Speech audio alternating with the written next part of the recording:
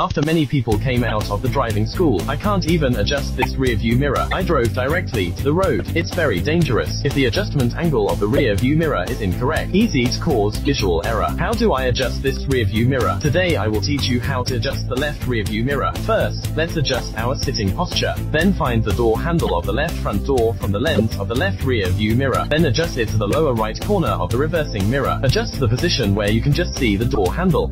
The adjustment of the right rear view mirror is the same. Find the door handle of the right front door, then adjust it to the lower left corner of the rear view mirror. In this way, the whole blind area is the smallest. It will be safer to drive. The learned friend likes it.